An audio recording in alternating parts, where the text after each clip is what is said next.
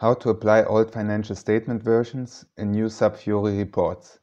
When you execute new SAP Fiori analytical reports, for example P&L actuals, you can specify a GL account hierarchy on the selection screen.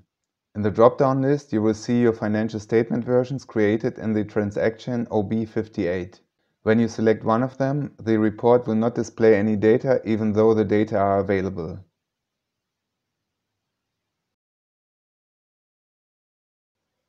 Also, when you check the used financial statement version, you can see that its structure is properly defined.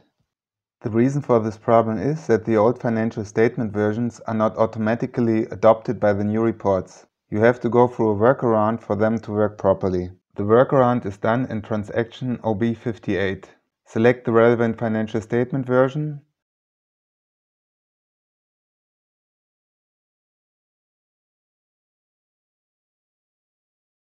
save it to a transport request, and activate it for the use in SAP Fiori reports. You will get a message saying the hierarchy XYZ has been replicated.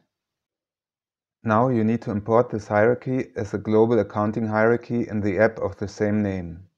Select Maintain Financial Versions as a source and the ID of the financial statement version you have activated in OB58.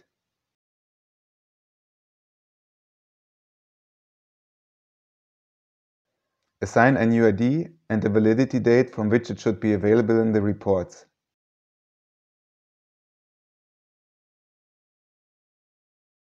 Then save it to a transport request. Now we have successfully created a new global accounting hierarchy using an old financial statement version.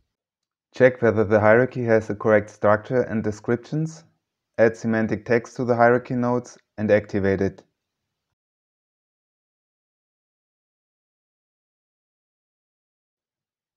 Now we test the new hierarchy in the analytical report P&L Actuals by selecting it in the field GL Account Hierarchy.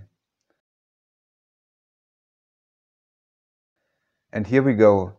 Values are displayed according to the structure of our financial statement version.